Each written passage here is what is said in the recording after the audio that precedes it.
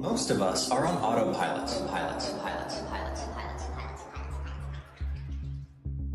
Every day is a repeat of the last. We are living each day over and over and over again.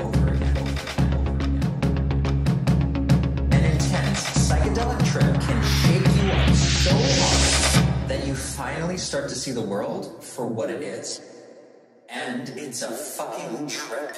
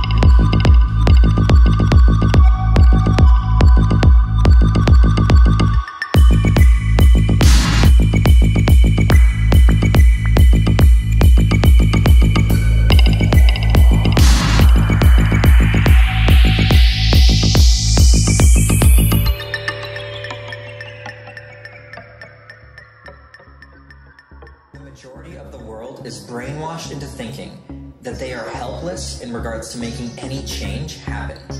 This whole reality is an illusion.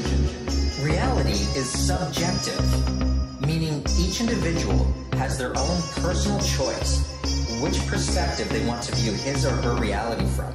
Now there's two very powerful perspectives that one can take. One is that we are limited, and the other is that we are limitless. That